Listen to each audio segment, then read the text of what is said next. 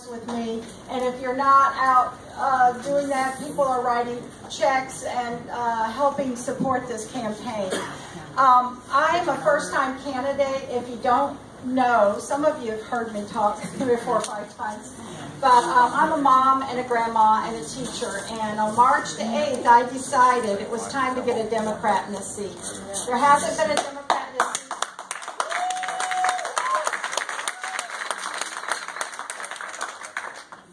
It's exciting. I am staying true to my message. I mean, I live in a rural area. We need health care. We need Medicaid expansion.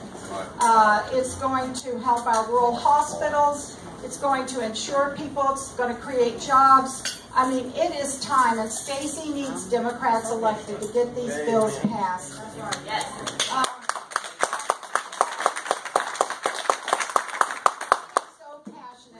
Education. Education is our investment for the future. And this is the first year that our QBE, the Quality Basic Education Formula, was fully funded in about a decade. Well, if I'm elected, and I will be elected,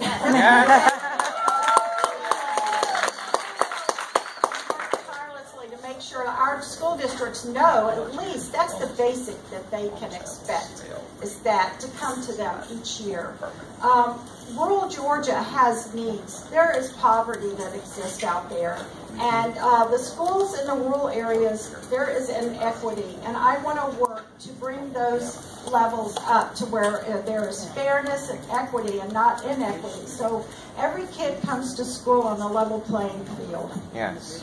Those are some of the things I want to work on. I love kids. I'm passionate about literacy and reading. We had a video done today, and they asked me where I wanted it, and I said I want it done in the library, in the kids section where all the little books and stuff are. And Jeremy came and did a testimonial. Thank you. But, you know, I need all of you, and I need all of your support. This is not easy. It's right now we're in the final push, you know. It's 24/7. I got Summer here, and where's Harry? Here. There you are. Okay. They're working with me, non-paid volunteers, every single day. Go to ValerieHaskins.com. You know, I'll tell you one quick story, and then I'll hand the mic off. But we were canvassing last week, Harry and I, and it was the end of the day, and I couldn't find Harry. I didn't know where he was. So I'm standing by my car just waiting, and this lady's out in the her yard, and I had not canvassed her door. And she came up to me and she asked me what I was doing, and I started telling her about my campaign, about how I am for diversity, building bridges, inclusiveness. And she almost had tears in her eyes. And she said, she hugged me, and she said, "Can you wait 5 minutes? I'm going to run inside and write you a check." And I said, "Sure." She came out, she handed me a folded check, and I took it and I thanked her. I got in the car, and I handed it to Harry, and I drove off, and he opened it, and he said, "Valerie, that check's for $100. And she wrote on the bottom it, "For those who make change happen." This is a letter.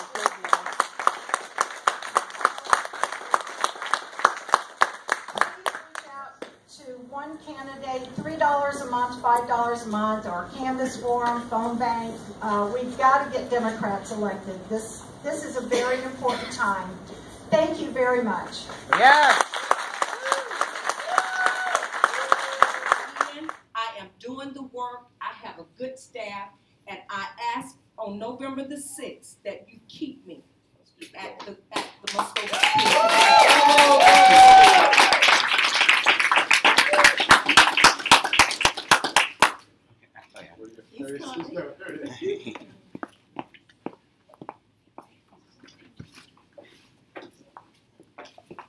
Next, we're going to have, it's really my honor to introduce her. She has been so supportive of this campaign, and her leadership has been so instrumental in the success of this so far.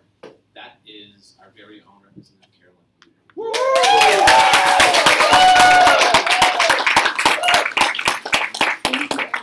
We need to give Adam a special round of applause.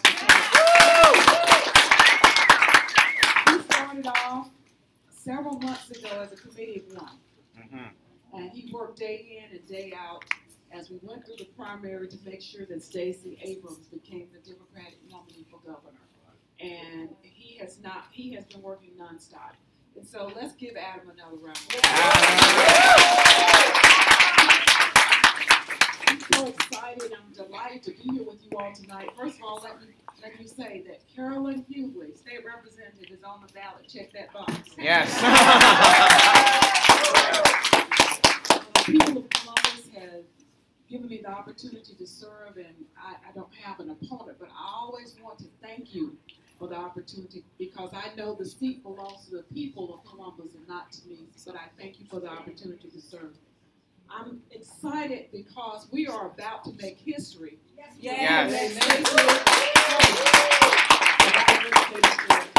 And you can help make history by volunteering. And Adam is so fierce. Everybody has to canvas. He has given me my 3 canvas Saturdays, so y'all can come canvas with Carolyn if you like.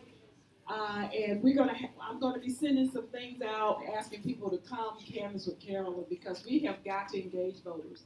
We have got to knock on those doors, and we have to be in a position where we not take no for an answer. We got to have everybody participating. Got to have everybody voting, because we have got to be the change that we want to see come this November. Yes. Y'all think we can do it? We are looking good all over the state. The polls are looking good for our nominee. She is working hard. I spoke to her today. I think she was in California. I said, "Where in the world are you?" She said, "Well, I'm in California. I'm working hard." She's working hard, trying to raise money to reach voters, because the message has to go out. Yes. Every candidate that you see, if Calvin Spires were here, he would say it takes coal to run a train and gold to run a campaign. Yes. So every candidate that you see needs a little bit of that gold. Yes. Because they have to get the message out. And we need, as my father would say, we need a little bit of that elbow grease. We need to make calls. We need to engage our family and friends. And we have a Secretary of State that has taken 39,000 people off the voter rolls here in Muscogee County. 39,000 people. Wow. And those people are inactive voters because they haven't been voted recently. And so part of our campaign, not necessarily here, but part of what's going to be happening in and around the area. So if you're in an organization that is nonpartisan, get your organization to volunteer with a call to talk, because they are going to be going out, knocking on those doors, and inviting those voters back, because they got to register again in order to participate. So we got people sitting out there that didn't vote in the last couple of elections, and if we get them excited and say, okay, I'm going to vote for your candidate, they may find out when they go that they're not eligible. So everybody that you know, the first thing I want you to tell them to do is go to the Secretary of State My Voter page and check your status to make sure you are an active voter. Yeah. Because you can't take the field unless you are a player, right? Right. You can't vote unless you're actively registered. So we want to make sure that everybody is actively registered. So do that at your church, at your organizations, wherever you are. And it's just as simple. Everybody got a smartphone. If you have a smartphone, you can go to Secretary of State's My Voter page, put your information in, and you can check it right then to see what your status is. So we want to make sure that we don't have anybody that we know who think they're registered to vote and their status is not accurate. So do that for us. And then, of course, we have a few more days. Go to the Georgia Secretary of State, and there is My Voter page. Or you can go to your Google or whatever service that you use, and just put in Register to Vote Georgia. And it will take you to that page, and you can do it online. So whether you got the registration booth set up or not, as long as you got a smartphone, you can help somebody register to vote. Okay? Yep. We can do that? We can do it. You can register on your phone. Yes, ma'am. If you got a smartphone, if you can go to the Secretary of State, it's called My Voter Page. Yes. All right, she got it on her phone right here. All right. Okay. It's called MVP. It's www.mvp.sos.ga.gov. Wow. That's www.mvp.sos.ga.gov. The simple thing to do is join the Secretary of State, go to the elections, and you can find it. There's actually an app. Yeah, this is an app. This and it says Georgia SOS. Just go in your app store and say, and it's GASOS. It's a red and white little icon, and you can just go in there, put in your name and your birth date, and it'll tell you whether you're registered. And you can do it for anybody. Yes. You know, so you can set up a booth and just say, let's check. Mm-hmm. So that's all you need is a smartphone.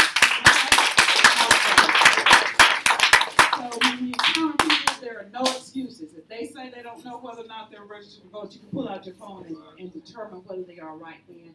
And if they haven't registered, you can help them register at that moment. Isn't that great? That's great. All right, so we want to make sure we do that. I am going over my time, but I do want to say to you that I have never been more encouraged than I am by the quality of candidates that we have in this year's races. And we have a person who's running for agriculture commissioner. And I know in Columbus we don't think a lot about agriculture commissioner because we don't look out and see the row crops and we don't see the farming operations going on. But agriculture is still the number one industry in the state of Georgia. Wow. So the person who holds that position is very important to the economic development around the state. And we have the Democratic nominee for Georgia Agriculture Commissioner here with us tonight. Yes. His name is Fred Swann, and we're going to invite him up and let him tell us all about it.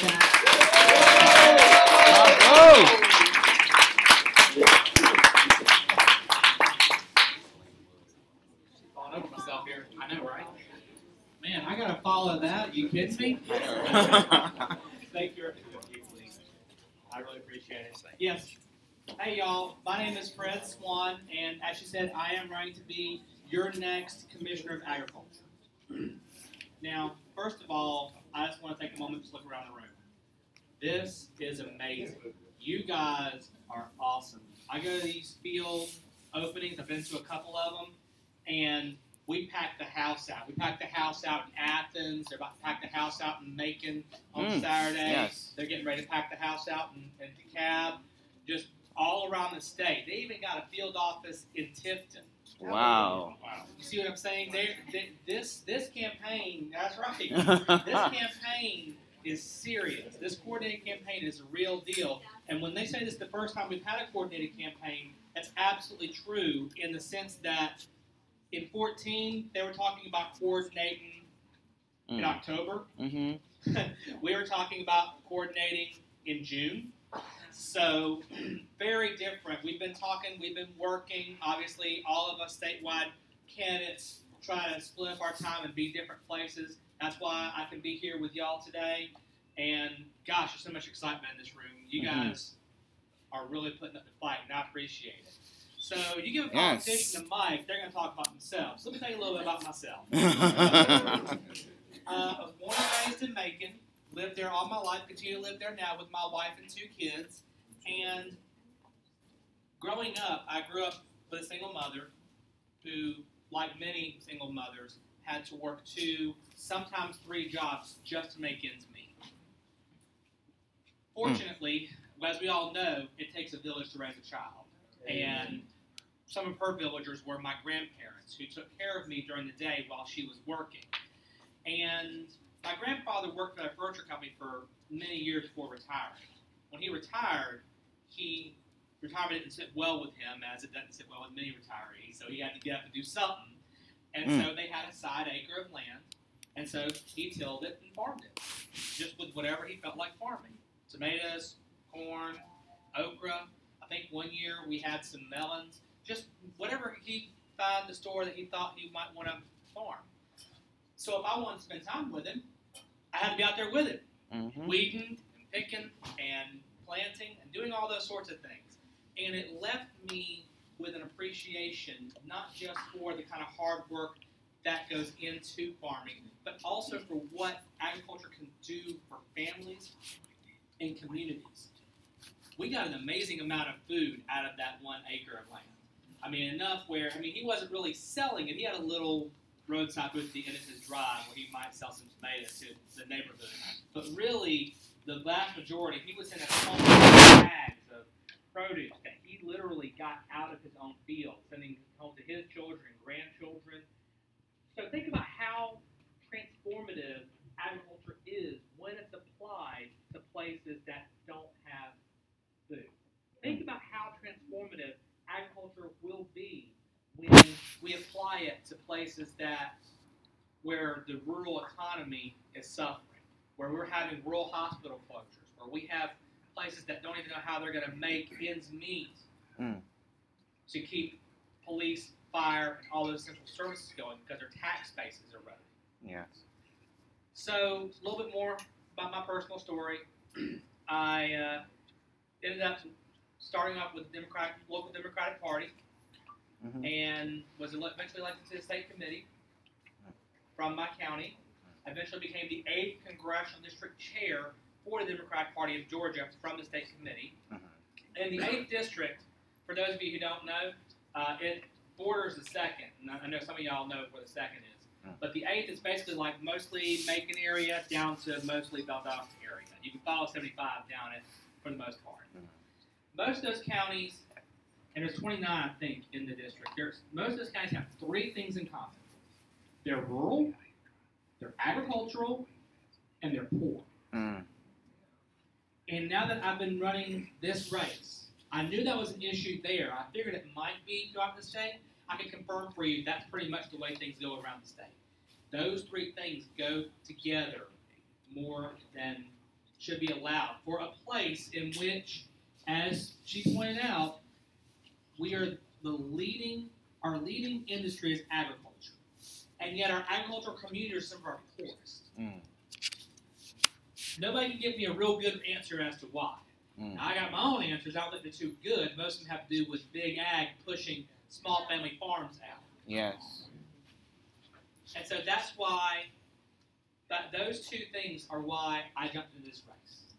That's why I said we cannot have this race not run by a Democrat. We can no longer allow a Republican to sit in that race and continue to be a lobbyist on the inside for the big ag corporations while small communities are crumbling and dying, while there are food insecure areas, places that we call food deserts, exist throughout the state, not just in urban areas, but in rural agricultural areas. There are places where people can't get fresh fruits, fresh vegetables, or fresh meats. There are whole counties that do not have a supermarket. Period. All they got is a Dollar General and maybe a Family Dollar, some fast food, Gas station. and gas station. That's it. Right, exactly. That's that. So I want to change that. And this is my plan for changing. I want to invest in, revitalize, protect, and expand small family farms throughout the state.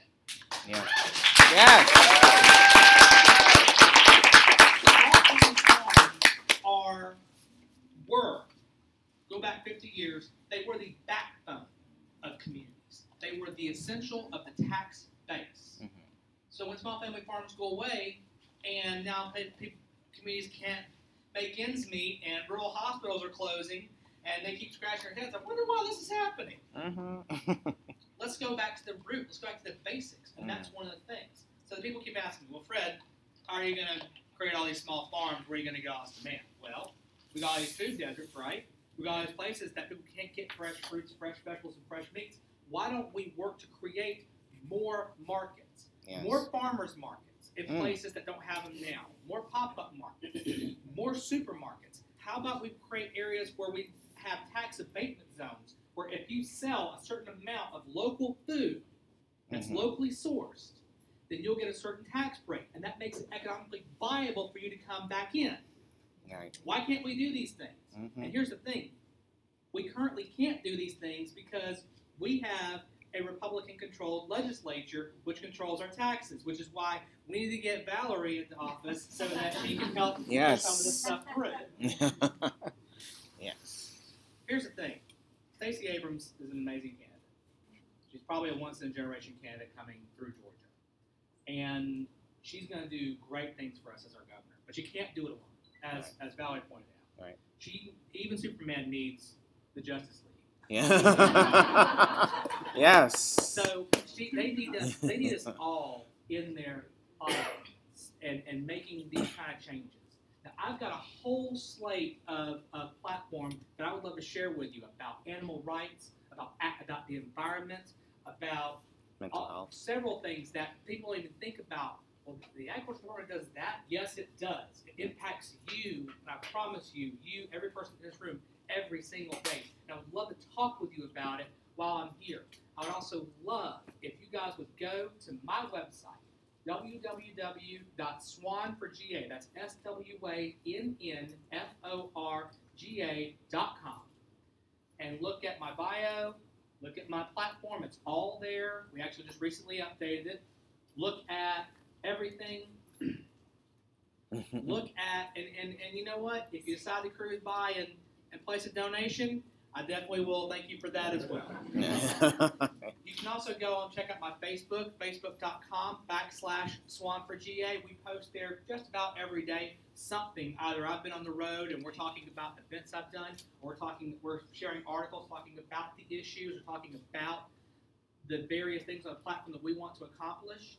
And you can go there, and if you send me a message, I'll probably answer it, because it's just me and a couple others on my staff. You know, we're kind of a small operation. So most of the things I do personally answer people's questions. I actually got a question on the way down here from someone who calls herself a staunch conservative from Blue Ridge. Now, those who don't know, Blue Ridge is North Georgia mountains. It's a mountain folk. Who said she wanted to know why she should cross over and vote for a Democrat. And she said that based upon things I'm reading, I'm finding favorable. Yeah, okay. The message of these people is getting out, and it's touching people, and they're saying we're fed up, we've had it, it's time for a change. And guess what? This room being filled like this, that's why I pointed out at the beginning, that is indicative of the change that is coming. You are going to make the change. We're just going to be the ones standing there with the work you're going to do. So really, thank you already for what you have done. Yes. Thank you for what you will do in these next 60 days. We are going to turn Georgia blue. We are going to... We are going to make a real change. My name is Fred Swann. I will be your next agriculture commissioner. Thank you very much.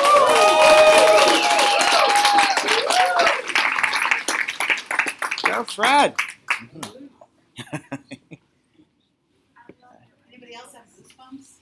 Yeah, I know, right? Yeah.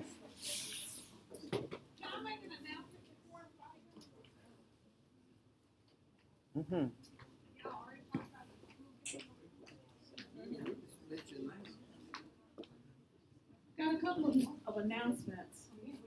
And Adam, we need to take that selfie like I saw from the other openings. We're about to do that. You read my mind. Yes. On next Wednesday, the 11th, the Stacey Abrams campaign is having, or the coordinated campaign, is having what is being called a faith summit. And it's for religious leaders and other community leaders. It's going to be at St. James AME Church downtown. And they are bringing Dr. Ralph Warnock from Ebenezer Baptist Church, and Bishop Jackson, the AME bishop, is coming along with him. And they're going to lay out a plan for how churches and other nonprofit organizations can involve themselves in all of these races in this campaign. Their focus is going to be making sure that we turn out the vote, making sure that everybody has an opportunity to participate in this great thing that we're calling an election. And then the other thing, we'll be less than Democrats, and we didn't talk about the true blue game. Yes. The summit on Wednesday is from 11 to 12:30. It's during the day, from 11 to 12:30. Now the True Blue Gala is on what day? September the 18th. September the 18th is the True Blue Gala, and our speaker is going to be who? Stacey Abrams. Stacey Abrams. All right, so we need everybody to come out and support our True Blue Gala and support the wonderful gubernatorial candidate that we have. It is going to be exciting, and you don't want to miss it. And where can they get tickets for this? Right here. All right. So make sure you get your ticket and come out and support our local committee, because our local committee supports all of our candidates, and our local committee is what helps make this operation go. So I want to thank all of those who are here that are part of our local committee, because they're part of our unsung hero team. And so I don't want to leave today without thanking them, Adam, because they're so very important. And each and every one of you, if you have not signed up to volunteer, don't make me call you when I come to the camp. So if you have not signed up to volunteer, please don't leave without signing up. Right to where Laura is. You can go knock on doors, or you can make phone calls, or you can help out here in the office. There's something for everybody to do. So.